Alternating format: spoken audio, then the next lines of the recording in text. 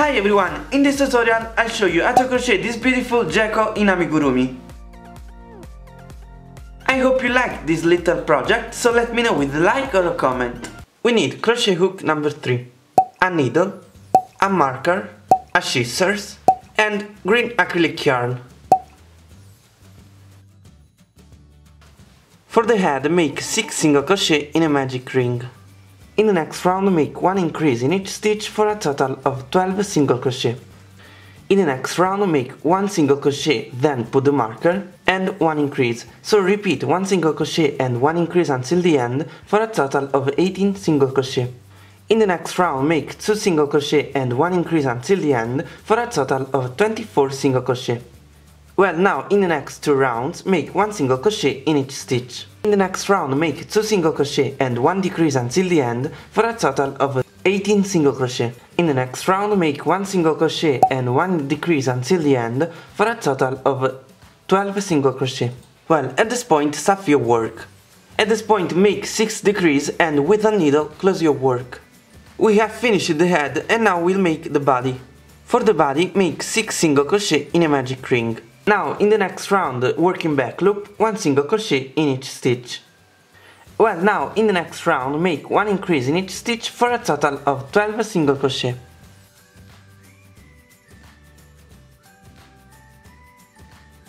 In the next round, make 1 single crochet and 1 increase until the end for a total of 18 single crochet. Now, for the next 4 rounds, make 1 single crochet in each stitch.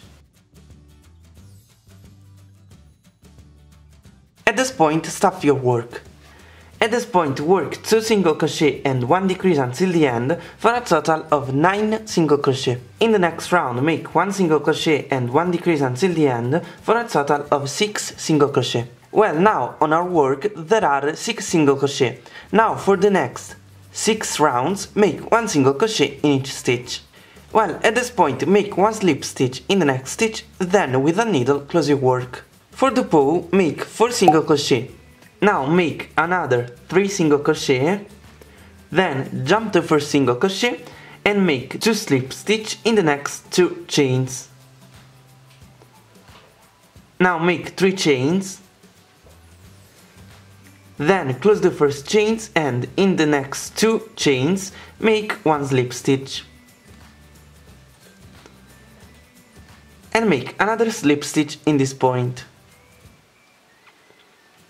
Now make another 3 chains,